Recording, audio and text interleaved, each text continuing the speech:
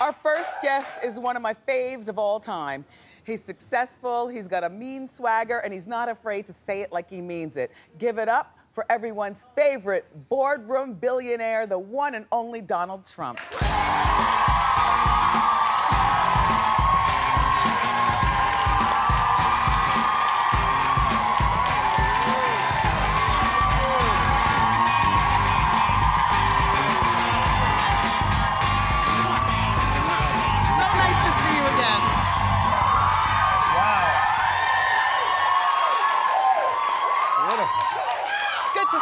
Nice group. Nice group. Very nice. You know you're one of my faves. Okay. Yes, absolutely. I like you too. Thank you. A lot. Congratulations on the success of Celebrity Apprentice. Thank It you. just got picked up for another season. Right. So, you know I love the show. I love Celebrity Apprentice and I love Regular Apprentice. Right. But without Regular Apprentice, we would have never gotten to know people like Omarosa and true. Bill Rancic. That's true. Are we ever going to go back to Regular? Well, you know, a lot of people ask that question, and I love it. It became the #1 show on television, and we did discover Omarosa. Yeah. You know, the amazing thing about Wendy, you and her were really at it for a while. We were. Right? I remember you told me I won't ever talk, but she is sort We of sat like next friends, to each huh? other at the Sex and the City movie, remember? And that's when we talked about it. But you know what? You were not a big fan at one point, but I think you are now. I'm a woman, and I'm allowed to change my mind. We've made up. That's very good. I like Omarosa. So it is possible that happens. I must tell you, from my standpoint, I sort of love what we're doing. You know, so many of the celebrity, everybody wants to go. We must turn down 5 for everyone we take in terms of the celebrity, because it's been so good for the career. You know, the hardest one was first Celebrity Apprentice, because they didn't want to be fired. Right. And then with Joan and with the tremendous success of the people, Piers Morgan, you know, everybody that was on, not just the winners, because Trace came in second and he became the biggest country singer. Mm-hmm. And, Omarosa's never won. And Omarosa's never won. And look at Omarosa. Exactly. She's doing quite well. So, you know, it's something we would think about, but I love, just personally, I love going and seeing these people that I've seen all my life and saying, you're fired. Right? That's an ego thing. Yeah, that's more ego. I think that's more ego, but it could happen. A lot of people have asked for it. So, you know, this past season was really riveting. And, you know, the question that a lot of people have is, why did you fire some of the most entertaining people early, like LaToya Jackson Great question. and Omarosa? It's a great question. The show does well because I'm honest. If I wanted to be an entertainer, and, you know, I have to... when they deserve to be fired, I have to fire them. I've had many cases where I didn't want to fire somebody from an entertainment standpoint, but if I don't do it, it's not going to be the right thing. I have to do the right thing. I like that. And sometimes, I mean, you know, sometimes I fire people. I would have loved to have kept Dennis Rodman longer. Yes. But it was, like, impossible. If I would have done that, I would have taken tremendous heat. You know, one person that was so popular, and I took a lot of heat for this one, firing Little John. People love Little John. They loved him, and so do I, by the way. I just saw him. Yeah. I have to do what's right, and entertainment has to be second. But a lot of times for entertainment, I wish I didn't have to do that. Yeah. But I think the credibility that I've built up for the show, that's what makes it successful ultimately. But it's hard. It's hard. The show is addictive. It really is. So, one of the more interesting things that happened this past season was when LaToya accused Omarosa of killing Michael Clark Duncan, her fiance. Tough. And it all kind of went down here on our show, from your show, where Omarosa called LaToya LaToya, and then there was a lawsuit that Omarosa was threatening. How was that behind the scenes? Well, I can tell you it was rough, and they really disliked each other. But Omarosa was very rough with LaToya, and I love Omarosa, as you know. Yes. People said, is she really as bad as that? I said, actually, she's worse. But you know what? No. But we love her. Do we all love Omarosa in a sort of crazy way? And, you know, look, hey... She gives good TV. She was with me when we became the #1 show on television. Yep. So what am I going to say? I don't like her. I mean, she's great. Yeah. But I will say she treated LaToya very, very tough during the show. Well, she treated Star Jones She treated rough probably also. everybody. But she treated him rough. And now they're, I guess, in some kind of a dispute. So you tell me, what's happening with that? Okay. Because, you know, once they get fired, I say the hell with Right. And that's where I pick up the rest of the tell story. me, what happened? Okay. So, Omarosa was supposed to be sending legal papers to serve for the lawsuit to LaToya. LaToya came to the show and said she never received anything, so I guess that was just Omarosa talking, and everybody's gone their separate ways, and neither still likes one another, according to what LaToya told us. Well, it was tough stuff. I mean, there's no question about it, but what are you going to do? And, well, it was also tough on Bret Michaels, but I have to say I agreed with you. Bret Michaels was the first one fired in this season's Celebrity Apprentice. He said that he needed, after you fired him, to sit down and have a man-to-man chat with you. Do you do that? Well, I did. Look, first of all, I really like him a lot. Yeah. But I think you and I probably, for the same reason, we have a certain number of winners. It's very hard to win. We'll have 16 people, 14 people, all of them are celebrities. Right. And, you know, the other ones all agreed, and you know, the offer was made. They all agreed to sit on my side of the table, like Piers and Joan, et cetera, et cetera. Right. So they sat with Ivanka, and they'd be the advisor, and they were kings and queens, right? Because they had won. Bret didn't want to do that. He wanted to go back on the show, and I said, you have to be kidding. And over the years, I'm a big fighter, a big fight fan. And I've seen these champions, these great champions, and they retire, and everybody loves them. And then about 2 years later, they say, I want to come back. And they get their ass kicked. Right. And so their legacy is failure as opposed to winning. I mean, how many people like that do we know? And I said, you don't really want to do this, but he did want to do it. Now, in all fairness to him, he wanted to do it because he wanted to raise money for his charity. So that's okay. I get it. But I still think he shouldn't have done it. And I was a little angry, and I fired him #1.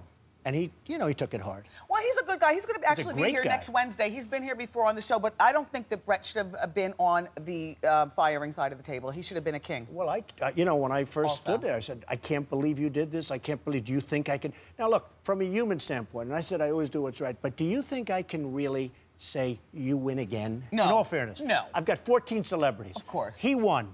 Now I'm going to let him win again? No, of course. All right, so let's move along to Penn Jillette and Trace Adkins. Two great guys. Who, does it come down to who raises the most money? And we've talked about this before. Well, it's an advantage. And, you know, I'll tell you what, Trace has now won over $1 million just on the regular shows for charity. All going to charity. Right. And Penn has done really well. I mean, they're both great players. I would say that that's certainly an element, but not all the time. I mean, I've had winners and all the way where they didn't raise as much money, but they were better leaders, better whatever. So there are a lot of things. Money is one of the things. Now, in this case, you know, it used to go to you. Now it goes to charity, which is great. That's another thing, by the way, I like about the celebrity. The money raised goes to charity. Goes to charity. One more thing before we go into a break. You can't talk to Donald Trump without talking about his Twitter wars. And you are to the point now where you don't just fight with celebrities. You fight with John Q. Public. And you just get at him. That is so entertaining to the rest of us. Well, you know, I've got millions of followers. By the way, @real Donald Trump. I love it. It's crazy. It's like eating peanuts. No, it's true. You have the same thing. Yeah, but I don't see call people losers and stuff. No, I go at them. You're so... No. And I'm sure you probably have this too, but the level of hatred is unbelievable. I mean, the things, you have the worst hair. You are the most unattractive human being I've ever, you know, stuff. No, it's true. Don't and then he gets right back at him, which is very I entertaining. hit him back. Listen, up next, everybody, you're going to get free advice from Donald Trump in a special edition of Ask Wendy and the Donald. It is time for a special edition of Ask Wendy and the Donald. So how can we help? How you doing, Wendy and Mr. Trump? How are you? I'm Judy, and I'm married to a wonderful man, but he's a golfaholic. Oh. He's very, very good. But I'd like him to spend just a little bit less time on the course and more time with me. Now, Donald, you're a golfer. And I'm an expert on this subject. Okay. Let him play golf. Tell him I love you. Does he make a good living? Oh, yeah. Okay. Let him play golf. He does. Tell him to enjoy himself. You love him. Don't take him off the golf course, because otherwise he may have to fly the coop. I doubt it, but he may fly the coop. Let him play. Encourage him.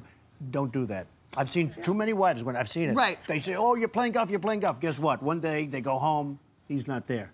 When you take him out of a habit that he really loves, he might turn on you like a wild dog. But you know what I would suggest? Does he play like at a club where there's a clubhouse? Yes. Oh, Can you get a cute golf outfit and maybe drive the golf? I do golf.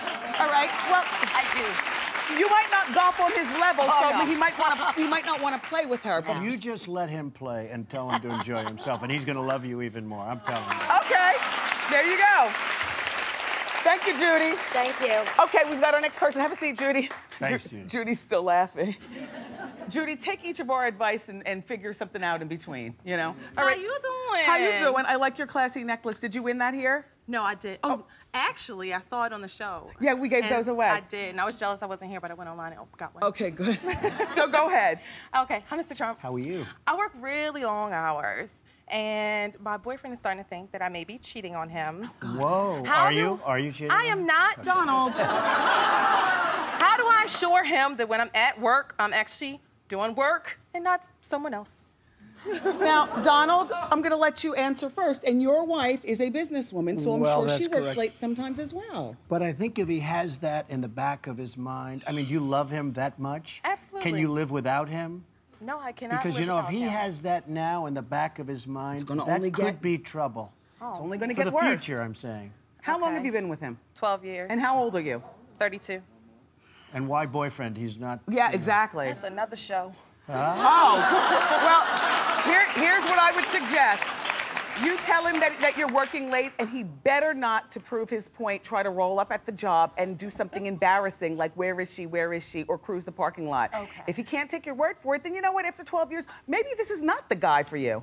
And if we have to have another show on why it is you want to get married and he hasn't married you, then maybe they need to break up. And you know what? I'm looking at you. You will have no trouble getting guys. Okay, we have, thank you, have a seat. We have time for one more quick question. Hi, Sassy. How you doing, Wendy? How you Hello, doing? How are Mr. you? Trump. Nice seeing you. I've been working in construction for 11 years, and when I find a potential guy and I tell them what I do, I think they get a little intimidated, and now I'm considering keeping it from them until they get to know me. No. Do you think that's a good idea? I wouldn't do that. No, you should be proud of it. And you know, I build a lot of things, lots of buildings. Yes, you probably I do. have heard that. Uh-huh. And more and more, I see more and more women doing jobs that you would have never seen 20 years ago, and they're making a lot of money. Who are and these they're great. Neanderthals that Be you're proud dealing of with? it.